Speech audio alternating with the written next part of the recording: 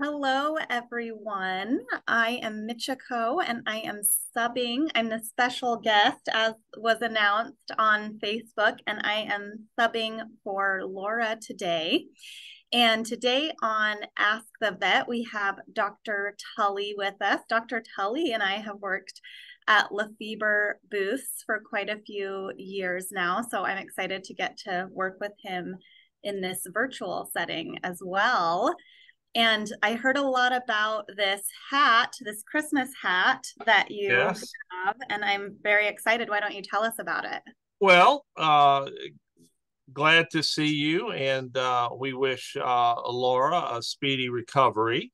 And but glad to have you, and in this virtual setting, Michiko. We don't have the Reese's peanut butter cups, but or the what airheads, I guess. Airhead, yeah. But we do have it's Christmas time, and we have pulled out the Christmas hat, and for the Christmas spirit, kind of a combination of the Christmas vacation hat that cousin Eddie has, and then also we have the lighted antlers for those who have been in attendance, and the Christmas webinar for Ask the Vet. So happy holidays, everyone. And to you, Michiko, and Brenda in the background. Wonderful. Well, we do have a question, a starter question that came in online. And Dr. Tully was able to review this question. So I am just going to give a brief summary for the listeners, just so the person that asked the question doesn't think I'm leaving anything out. Dr. Tully has reviewed it. And so it looks like we have a 39-year-old yellow-naped Amazon that has been diagnosed by the primary veterinarian with a hernia. It does have a cloacal prolapse, but it can void. There is a mass in the body cavity. A needle biopsy has been recommended to rule out cancer, and the bird does have some labored breathing. The diet is varied. The owners tried to get it on pellets, but if we know our bird friends, some of them can be quite picky. And so the bird is on some seeds and pellets. And depending on the diagnosis, no treatment if cancer, possible treatment if the liver is enlarged, and possible hernia treatment has been what was recommended. And age is a factor here as well, 39-year-old yellow-naped Amazon. Mm-hmm. Okay. Um, so also she mentions that the weight of the Amazon is high, which is not unusual for Amazons. That is one of the just the general traits of an Amazon, that it can get overweight, and they are subject to lipomas or fatty tumors. Um, but the owner's trying to reduce the weight, which is good. And the bird is has, according to the owner, very good personality, disposition, and is not depressed or lethargic in any way. So acting what we would consider, based on this, normal. A good appetite. Well, we know that based on the weight, and so that's good that it's still maintaining the appetite and maintaining energy, but is exhibiting somewhat heavier or labored breathing while resting. And we've talked about that before. Birds that have labored or heavy or have difficulty breathing, you can always tell when they have their tail. If they are not having any difficulty breathing, it'll be straight. But if they're breathing, it'll move up and down. And we call that tail bobbing, because every time they breathe, that's like, and I mentioned that it's like when we tail bob after you run a long way or depending on if you don't run a lot, a short way, you bend over and you and your tail's bobbing. But the birds have the feathers, and so they bob like that. And so that's just where the bird doesn't have a diaphragm, and it's using its abdominal muscles and its muscles in its rib cage to expand and breathe, expand and breathe. If they don't have any difficulty breathing, they do that without any exertion. If they are having difficulty breathing, whether it's after they do exercise, fly around, or get excited, and they just need air, like after we run, then they will tail bob. Or if they have a disease condition, they will tail bob during because their respiratory system isn't working as efficiently as if it was normal. So that's where you can see you can get heavier or labored breathing. And she also mentions, I've tried to transition him to mostly a pellet diet without complete success. Well, welcome to the world there. Most people in transitioning birds from a pelleted diet, a seed diet, mainly a seed diet, to a pelleted diet as a primary diet, it can be difficult. And so no really I'm not gonna say anything bad about that, because it's that is not unusual. Although I've had older Amazons that needed to get on a pelleted diet for health reasons or weight issues or what have you, transition fairly easily. So it can happen where they do transition easy. It may surprise you. It surprised me over time, where one will go like, boom, where have these pellets been all my life? But most of the time, people have the results you do, where you don't have complete success. That's okay if you don't have complete success, because again, diversity, you've heard me talk about it before, diversity in diets is something that I really recommend. It says, additionally, he prefers safflower and sunflower seeds. And then it has very limited. Well, it's just like me and pizza. I haven't met a pizza I didn't like. Okay. And so I don't know if I've ever seen a bird that met a sunflower seed that it didn't like. Okay. So this is not atypical. It is very typical. There's parrot chop with various greens and vegetables. It's a great diet. I can say fruits, seeds, blueberries, apples, pomegranate, walnuts, chia, flax seeds occasionally.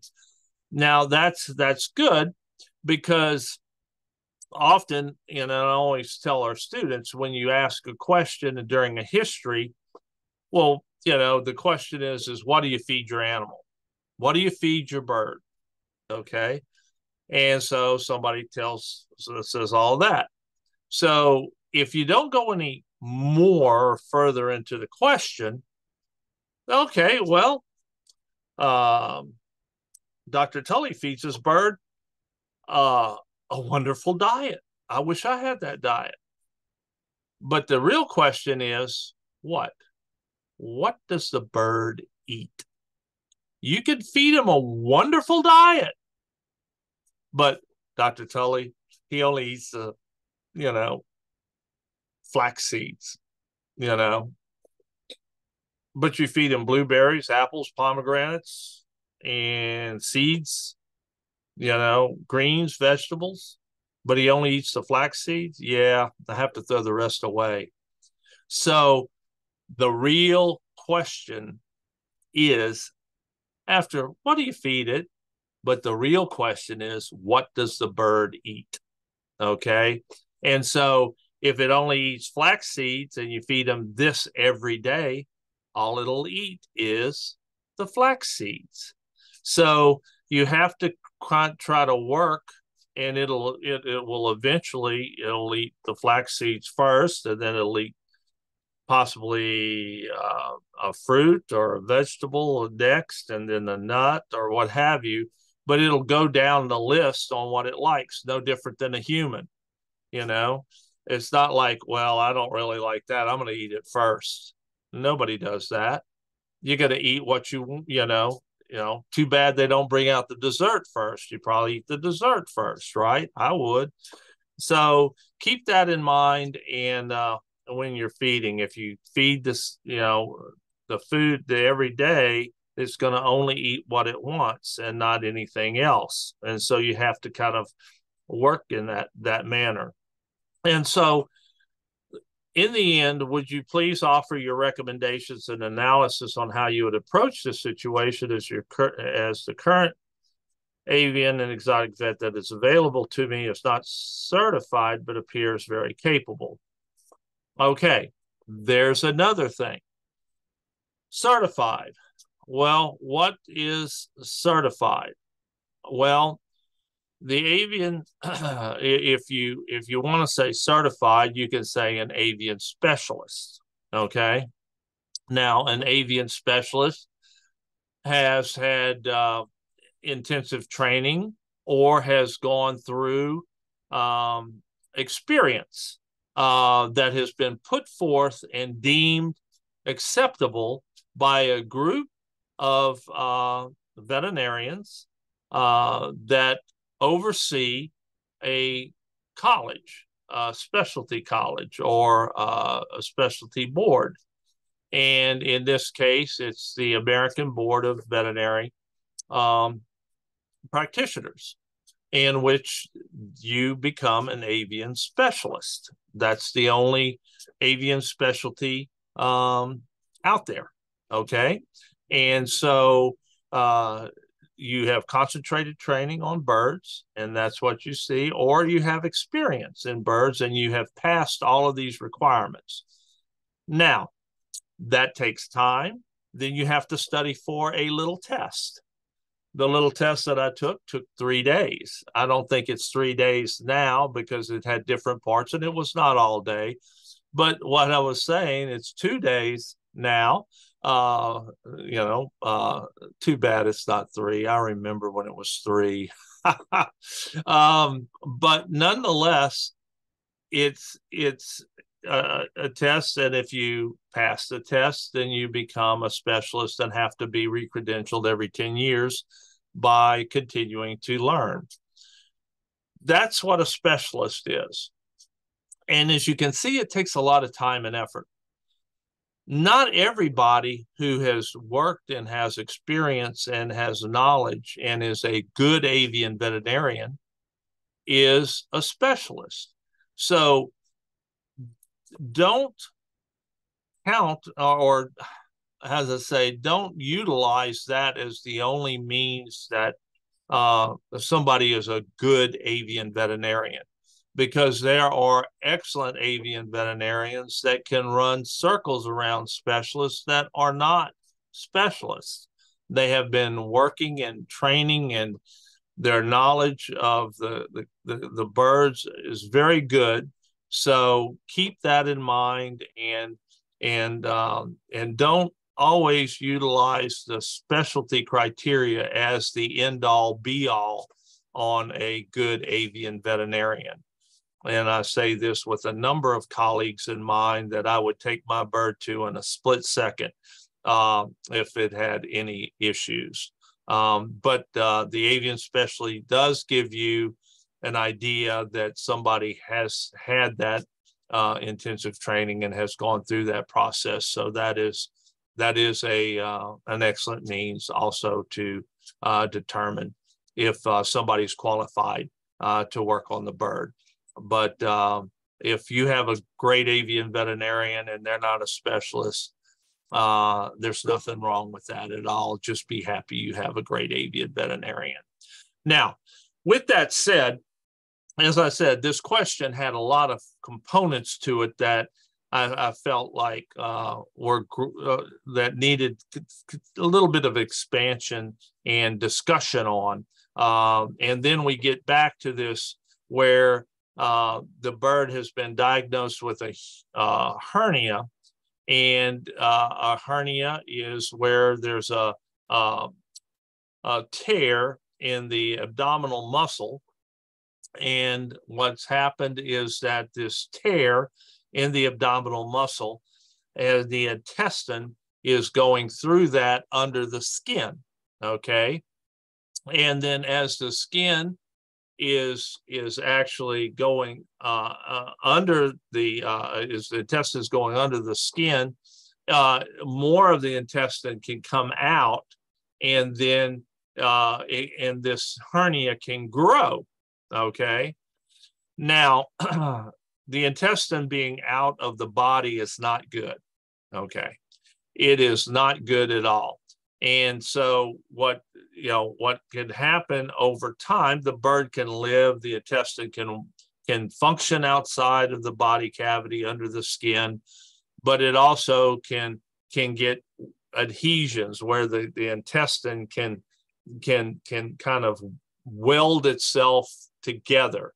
Okay, they called it adhesions.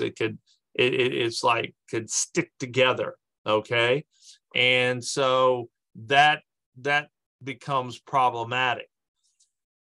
So the hernia is there. How do you say, well, how do hernias occur in birds? Just how they occur in people. Straining can cause hernia. Lifting weights can cause hernia. Egg laying in female or hens can cause hernia. So this is all part of it that can cause a hernia. Now, this is a tear in the abdominal muscle. If it's caught early, it's a relatively easy surgery. You can get the intestines back into the body cavity, and then you can suture up that body wall and correct the hernia just like they do in humans. If it's longer and you have adhesions, well, and more of the intestine is out of the bird, then it's more difficult because you cannot get to find the abdominal tear as easily because of all of these adhesions, and you can't tear apart the intestines from each other because it'll rip the intestines open. So it's a very delicate surgery. And so you have to make sure that you don't really disrupt those adhesions on the intestine. So this is something that is with the hernia, and so then you go and you say, well, what is the you can see the bulbous egg-shaped growth protruding in the lower abdominal area. That's probably the intestines protruding from that tear in the abdominal musculature. And so they used radiographs. They look at radiographically. They looked at that, and sometimes this is not as diagnostic because they can't tell if it's just the abdomen or coelomic cavity that's protruding, or if it is actually outside of the body. Sometimes you can see that, but to verify it, ultrasound, which was done, can help validate those radiographs. And so that's what we are looking at. And then all of the tests are normal, and then that it appears. And so it looks like the bird is functioning with the hernia. However, the question is that there's a mass within the body cavity, and a needle biopsy has been recommended to determine if the mass is a tumor, diseased liver, or is it part of the hernia? Is it part of this mass of intestine within the body? that is causing this. Now, there could be a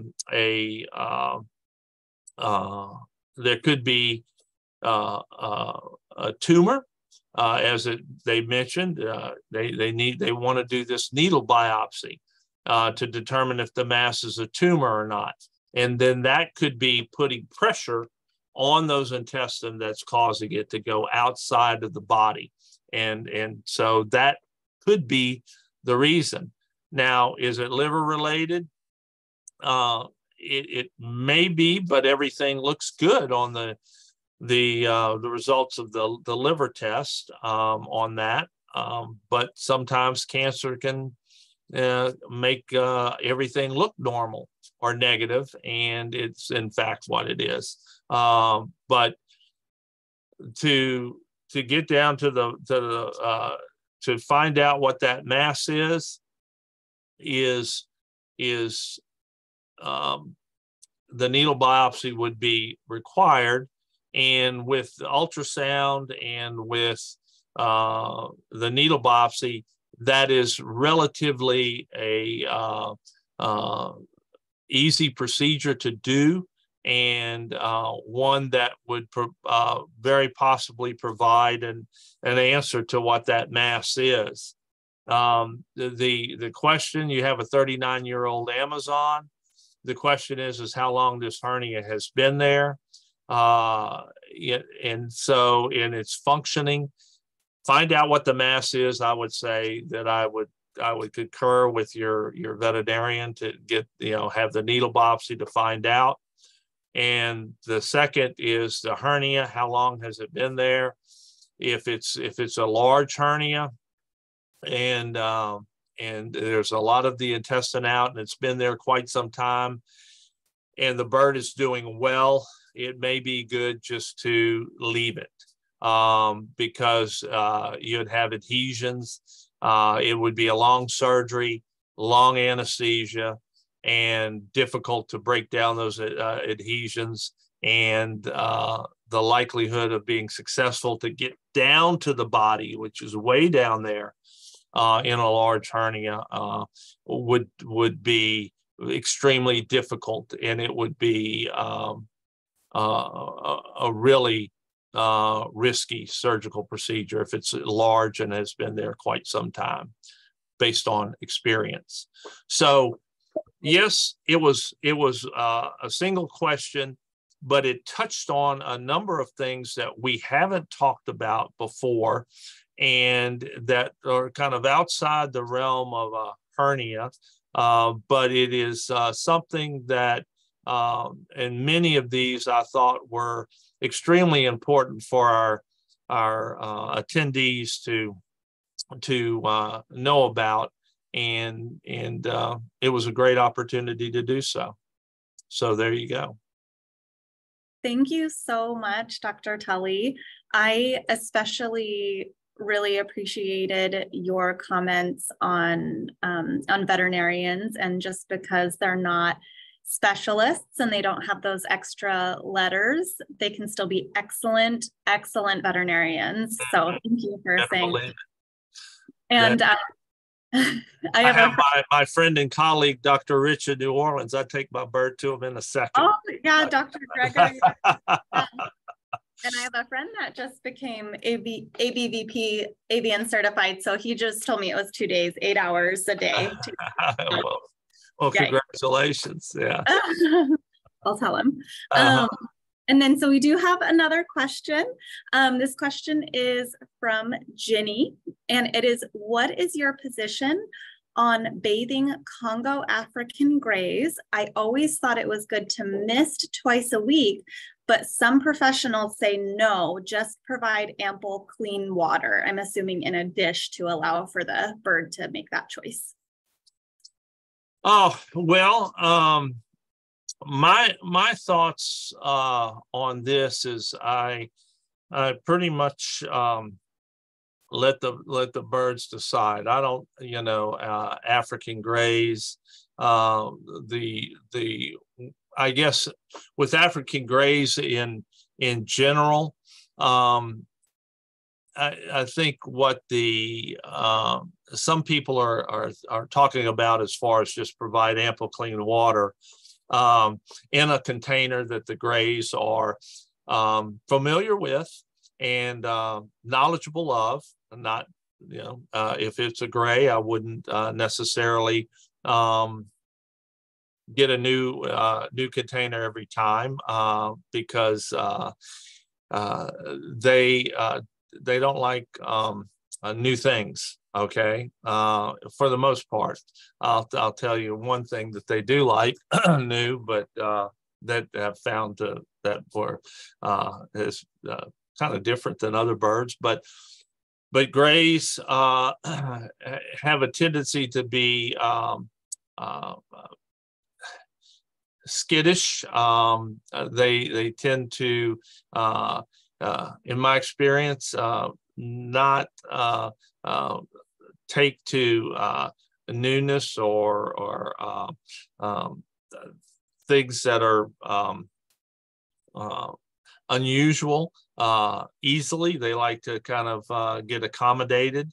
They kind of get frightened, kind of, you know, they kind of standoffish. So I think what they're saying is put the bowl in there and let the gray do what it wants to do. Is that you're not getting in there misting it with a spray bottle like I do with my little Senegal, and getting in there and spraying it, and the gray going, you know, and so that's something that is kind of a not a happy time. Okay, not a happy time for the little gray, and so that is kind of, I guess, delaying or stunting its ability, or you know, your companionship quality of the gray, and in the interaction is negative, not a positive. And so I think that's what people are concerned about when they say, oh, well, we have to, you know, just let the gray do it, and you know, you just do good things, happy things with it. You know, say, oh, you're gonna like this bottle, you're gonna like this bottle, you know. And that's with any bird. If the bird likes it, I mean, some birds will flare their wings and flap, and they just enjoy it. Other birds don't. You know, don't make them enjoy it, because, you know, you want to, in some birds, you'll see, get in the, you know, you'll look at their feathers. You know, I'll look at my Senegal, it'll get at its water bowl. I have a Lixit bottle in there too, but it'll get at its water bowl, and I'll see all of the feathers, and, you know, it'll, you know, get around and do its own bath over and above my misting it. So try to let the birds decide. You can mist it, you can see if they like it. If they don't, then I wouldn't do it. So that's just kind of my philosophy on the misting. In grays, they do have a tendency, and it's a rare occurrence, but I've had African grays go into a mode where it's almost like they snap if it's a bad experience. One of the instances that I remember is that had a gray, and the gentleman had the bird, and this is very rare, but I've heard it from other veterinarians where this has occurred, where the bird was very interactive and just a loving little African gray. And then African grays, if you trim the feathers, you don't want to trim them too short, because grays have a tendency to have their keel, and really, if they fall too far, their keel will lacerate. They'll have a laceration right over the keel bone, just like it's skin, and like fighters will cut themselves right here because you just have skin and bone. So if it gets hit, then it has a tendency to cut, and so they'll get a cut here. So this little gray, fell and cut itself, and so they took it to a veterinarian and did everything that a veterinarian does to it, and no, nothing abnormal.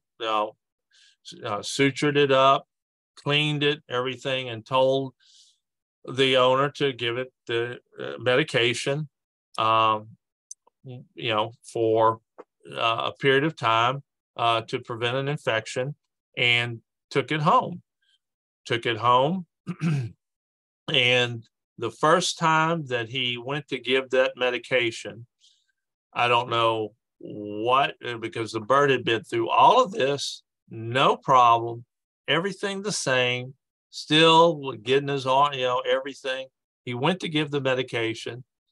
As soon as he gave them the medication, the bird just like, boom, just went off, and the owner could never get next to that bird anymore. I mean, he brought it in.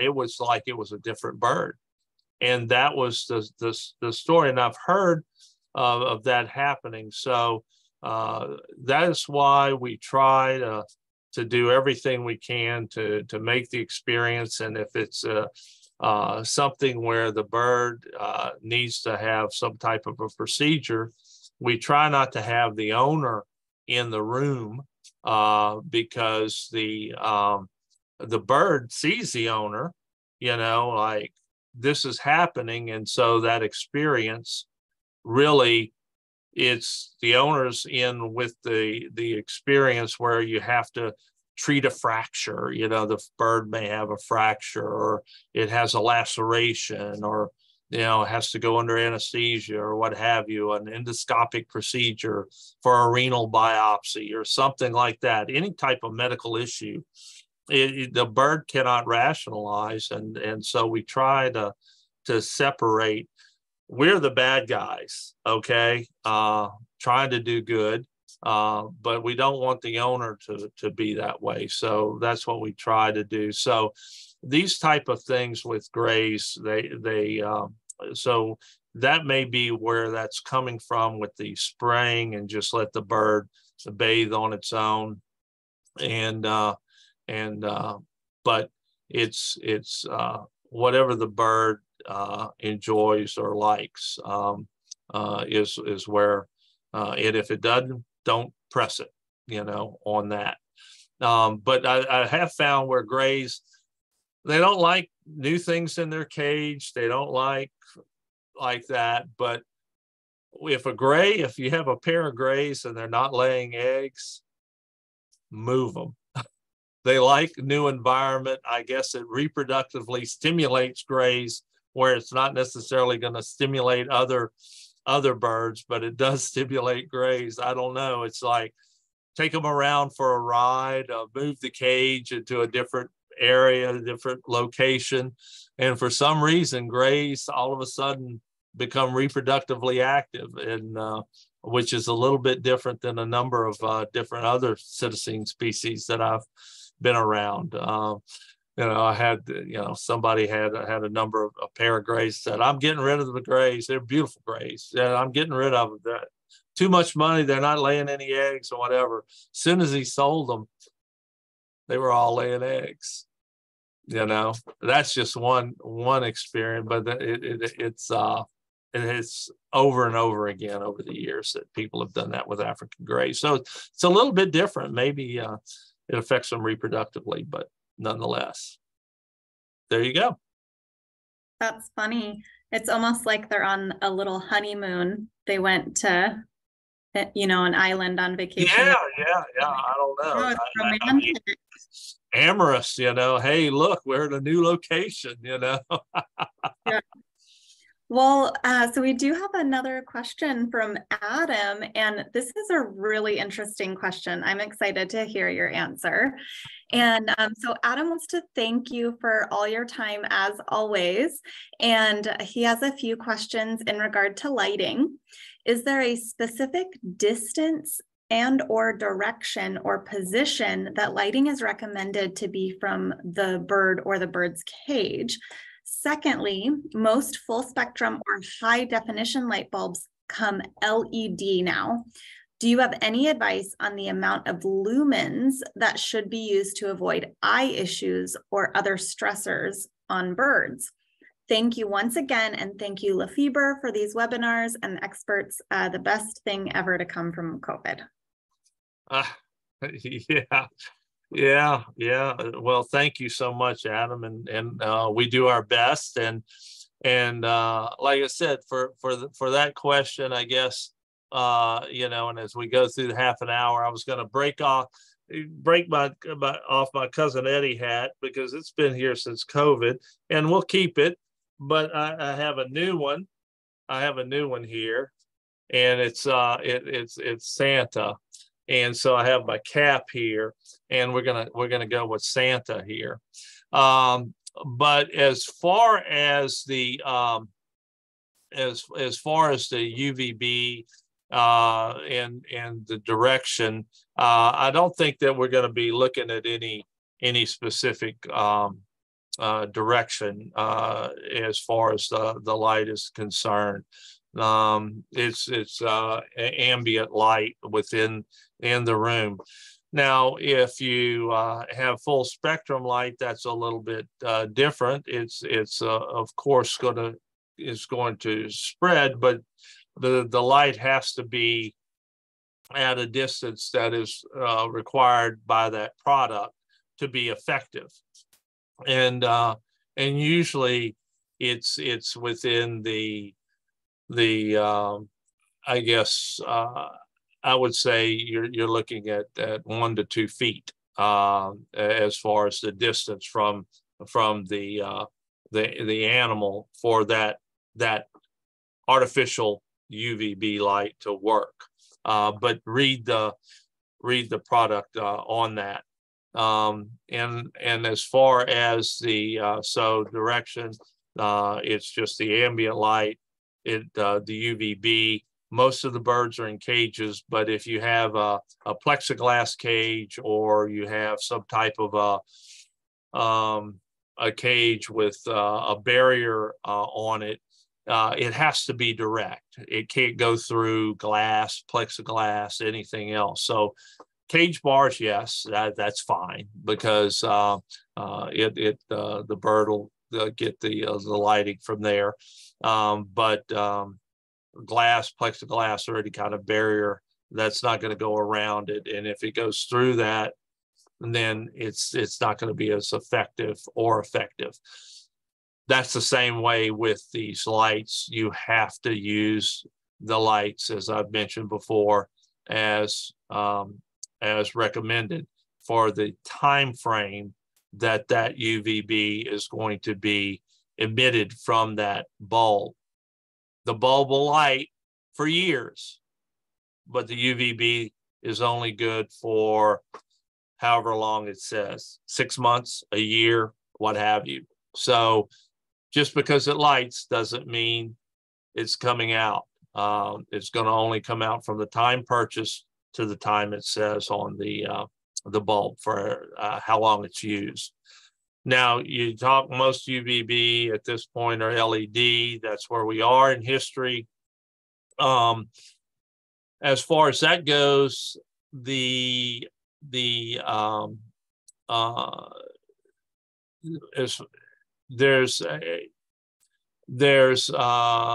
of course there's the issue you mentioned as far as stress eye, as far as the LED is concerned. There is a wavelength of light that comes out with LED or a flicker with that, but I'm not aware and not knowledgeable on what would be appropriate or not for the birds. At this time, I'm not aware of anything that is causing significant problems or health issues. We are always finding out new things, and but there may be something out there, but I'm not aware of it. Can definitely check to see if anybody has any recommendations and can report on that next time. But I'm not aware of any at this point. Yep. Thank you so much for your insight on lighting. I know that there's still a lot of work being done on studying lighting effects in multiple species. So that's really interesting. Our next question. I was gonna add, Michiko, yes, we've done some studies, and I think I've mentioned it. I'm just kind of writing down, so I'll have that next time. Although I won't have my Santa hat on next time, but I'll have my 2024 hat on. No, but we've done some where we found that there is a reduction in the vitamin D levels with the birds that are outside versus birds inside over time. And that it's not to say that the birds inside have any adverse health issues that are related to it, but at the same time, it does show that there is some effect with birds getting natural light versus no UVB light as it relates to vitamin D. But it doesn't like, oh my, birds have lived many years inside without ever having natural light, and have lived well past their average lifespan that way. So it's not to say, oh, well, I don't have UV, I need to get a UVB. It's just like taking vitamins. How many people take vitamins? How are you doing? Probably doing well. But, you take vitamins, does that help? Well, it may, this person may get COVID, this person may not. Is it the vitamins? I don't know. But it's just trying to provide as much information if you can to give your bird or yourself the best chance to be as healthy as possible. Great insight. Love it. Well, we're trying and we're still learning. Oh my goodness. Yeah. Great questions, by the way, as always. And I tell you, we have some great bird owners out there and great attendees to the webinar. And I want to thank them. Yeah, very much so. Santa, thank you too. Kate P says, what do you think of having two parrots so they have the benefit of socializing? Should they be the same species? If so, do you think Congo and Timneh are close enough in social culture to be a good pair, or would it be better for them to be with the same exact species? Are there sex combinations that you would suggest? And then, so interestingly, she says, in Germany, it is required to keep parrots in pairs with some exceptions. I didn't know that. That's really interesting. That is interesting. That is interesting because that's like some aliens coming down here and saying, oh, well, we want you together and we want you together and live in the same room, huh? How about that? Hopefully you like each other, right? And so that's my thoughts. Just like arranged marriages for two pairs of birds and wonder why they're not reproducing, right?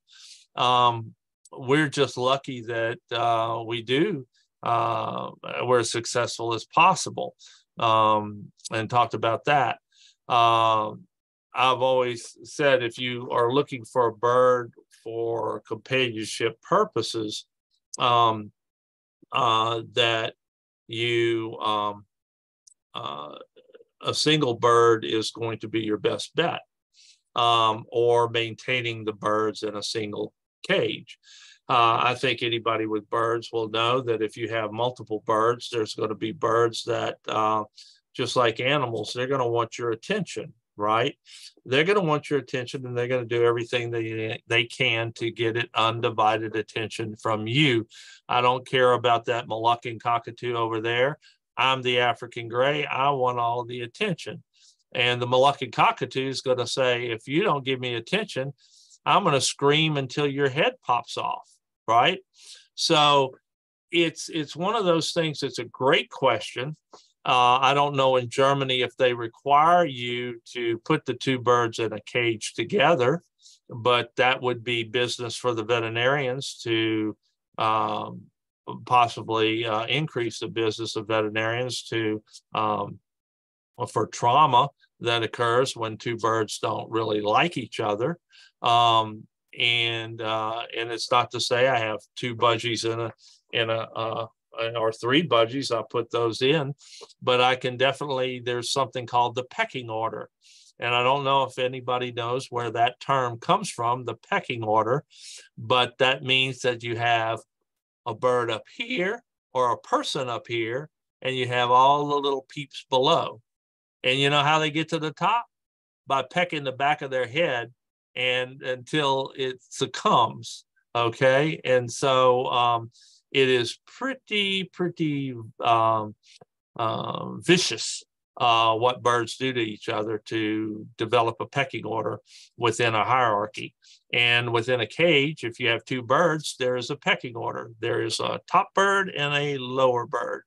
And some birds, they within a group of birds, they'll even have hormonal effects where some of the birds' gonads will be larger than others within that group of birds. But with that said, it kind of puts us back into putting two birds together in a cage. One, if you want to have the birds and enjoy each other, and and they're together, then I would say that that they would be more amenable to each other for the most part if they get along than yourself. So it kind of would be kind of getting away from that companionship. If you say, well, that's why I want them, because I'm not there a lot, well, then you would, the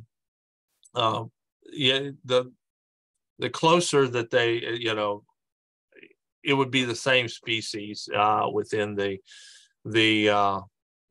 cage. And I can tell you that people probably have good stories about putting birds together, and people will have horror stories about putting birds together. So there's not something that'll say, yes, this will do it, and this is, do it and this will happen. I just I think it's better if the birds are separated, unless you have them in a breeding situation. You have a male and a female, and even in male and female cases, eclectus and cockatoos, they'll kill each other. And so it is with extreme caution that you do that. For larger birds, larger parrots such as grays, and if you do get two birds, I would recommend separate cages personally to prevent injury, because I've treated so many injuries, not only injuries where the birds were in the cage, but where the bird goes over and tries to visit, and the visit doesn't turn out well. And then they doesn't turn out well this time, and the next time they do it, it doesn't turn out well either. They don't learn. So it's a great question. It's a great question, but you put two birds together, they are amenable, then they will have a tendency to say, well, we're alike, we like each other, but this other person out there, we're just gonna do what we want to do.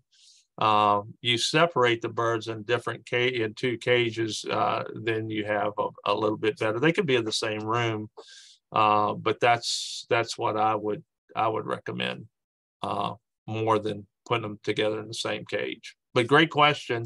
And I'm sure that there's just like anything else, there's a lot of different opinions. And but like I said, it's there's going to be people say, oh, I have had great success, and the birds love each other and do all of this, and this is how it happens. And then you have others that's, like I said, have tragedies that has occurred. And so I don't like tragedies, and so I try to be a little bit more conservative on that front, but recognize that people have different opinions, and it's worked out different ways for people. Great question. Yeah, it definitely was a great question and great answer as well. Thank you, as always. So our next question is from Frank, and it is, do small parrots like cockatiels and conures carry bacteria that can only impact large parrots, or is this internet rubbish? Thank you.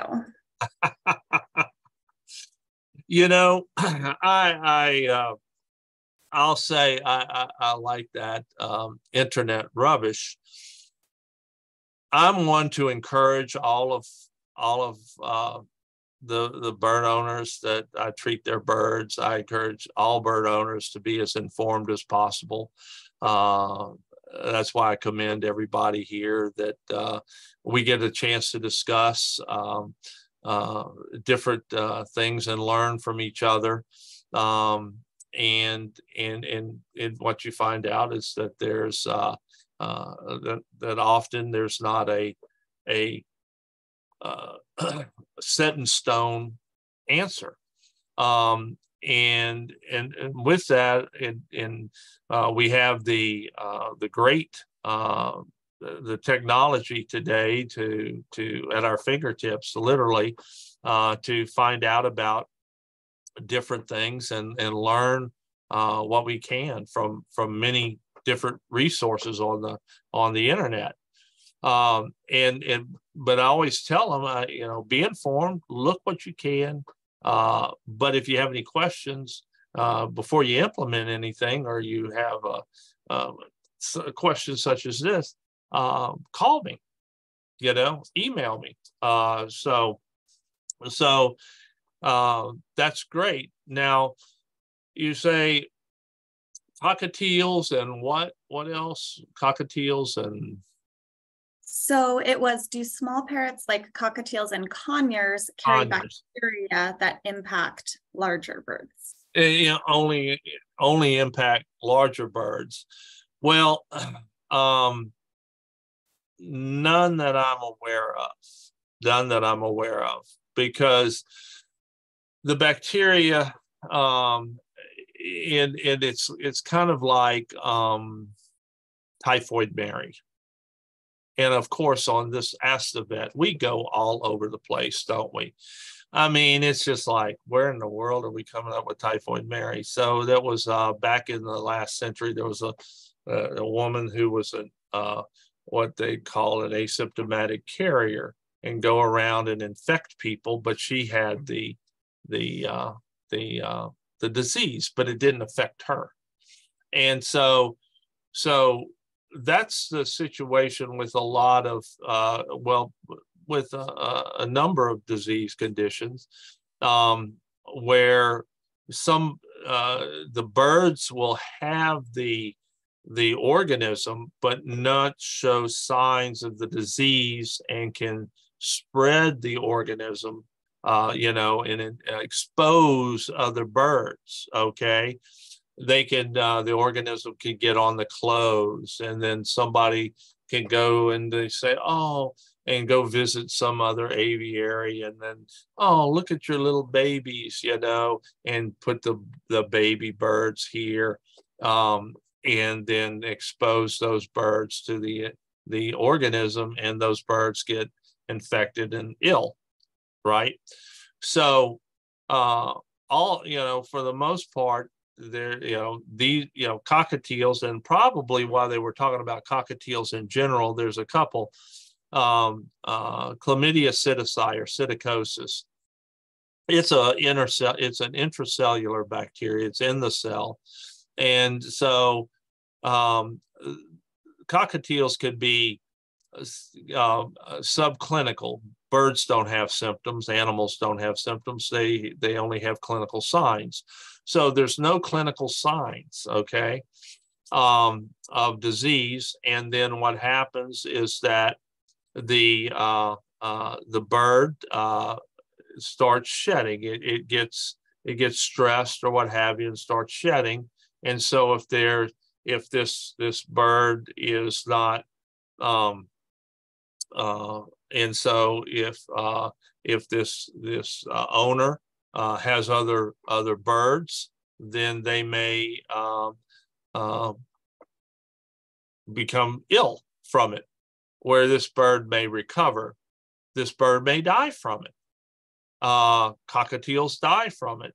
So all of the diseases, and there was a disease back in the 80s, 90s that we had more prevalent. It's not gone away, but we just don't have the importation. We just don't have as many birds that are coming in that may have the virus. It was a herpes virus. It was called Pacheco's disease.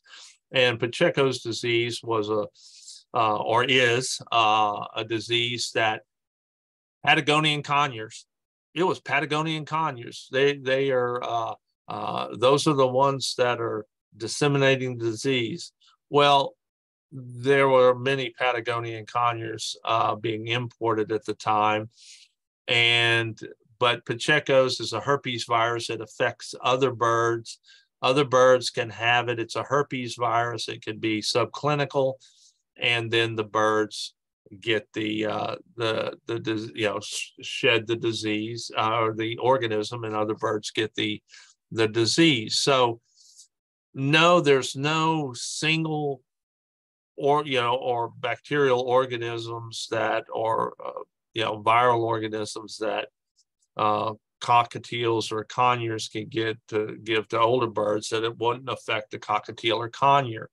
But there's many disease processes that are caused by bacteria and viruses in all animals, including humans, like typhoid Mary, where you have somebody like, oh, I'm fine,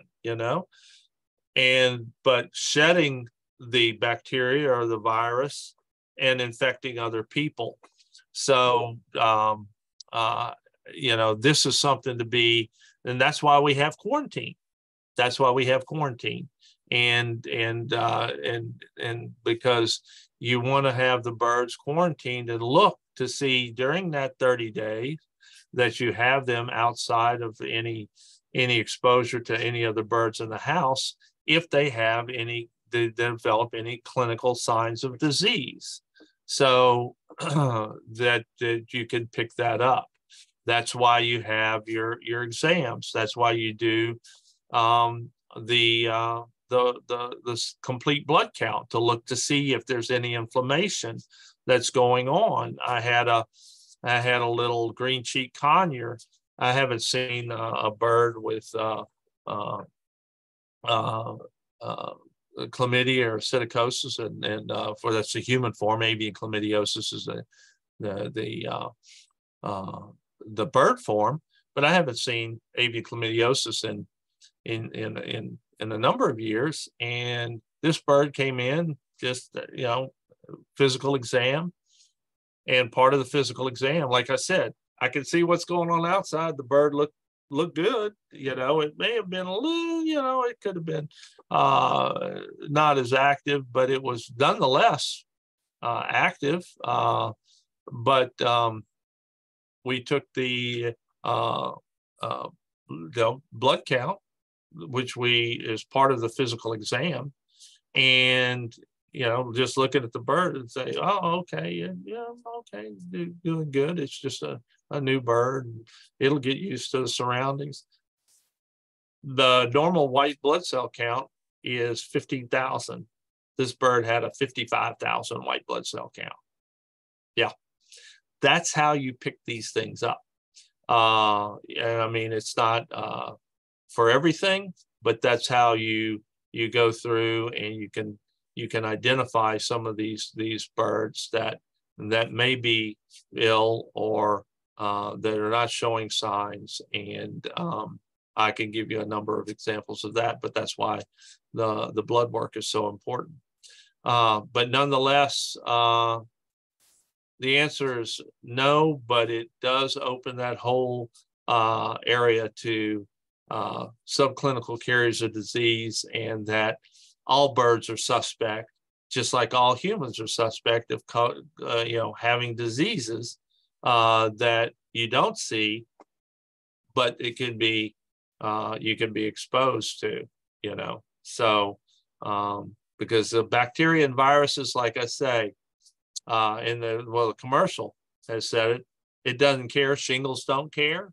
Well, bacteria and viruses don't care, and they work 24/7, 365. So that's what we do to try to reduce exposure and identify it and treat appropriately. There you go. Thank you so much, Dr. Tully, for all your time today and answering all of our questions. We are out of time today, but we do have a winner for today. And the winner today is Ron Brown, and he wins the holiday bundle of Lafeber products. And we have a short video to show. It's less than a minute, so please stick around. We do have a couple more announcements. The holiday webinar is on Wednesday, December 20th. Laura will be back for that, but I will be on as well, helping out. And it does start early at 11 a.m. Pacific time. You have to be there for a chance to win one of over $3,000 in prizes. And we're going to be on a break in January. So our 2024 season begins back on February 2nd. And then we have a brand new series starting February 9th. For IAABC members who view live today, the webinar is approved by IAABC for one continuing education unit. You'll want to contact Lisa Bono at theplatinumparrot@gmail.com after the webinar.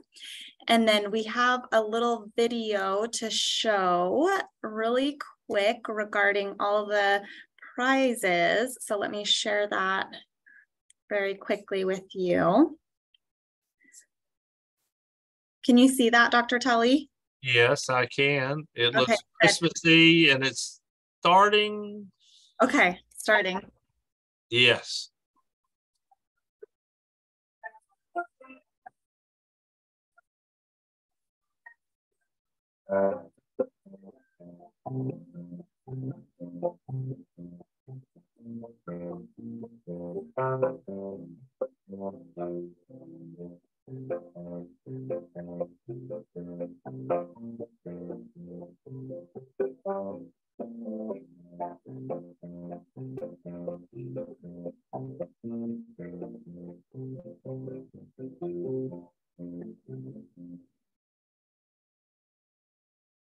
All right. Well, that's another video that I will not play for everyone. Well, I hope that ended up well, because it looked like there was a fire in the pit. Oh no. I hope so too.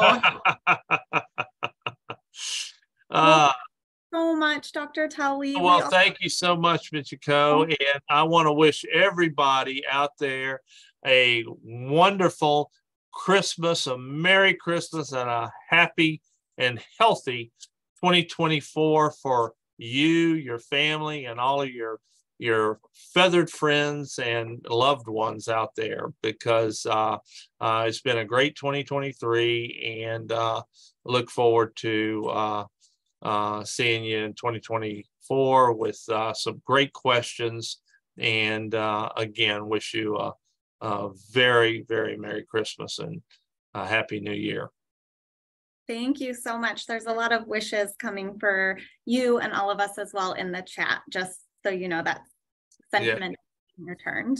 And holidays for everyone. There's a lot of holidays in December. So yeah. Okay. See ya. Right. Bye-bye. Thank you.